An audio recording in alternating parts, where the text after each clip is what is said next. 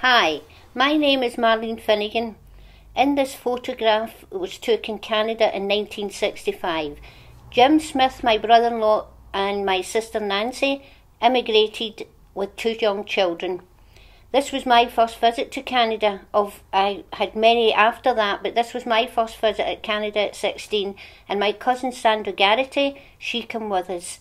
We had a brilliant holiday, as you can see by the bottles laid on our lap, but can assure you, we get no bottles because these two like their own booze. We get nothing. We had a great time in Canada and went every other year to Canada and enjoyed ourselves tremendously there. Jim Smith was a sheet metal worker who worked in Springfield Road Wireworks. And Nancy was a bookbinder, so they thought to themselves we would be better making something of our lives with the two children, and this is the reason that they went to Canada to emigrate.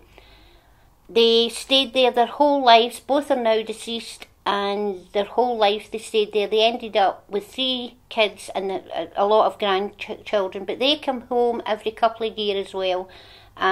Jim Smith came from Govan Hill.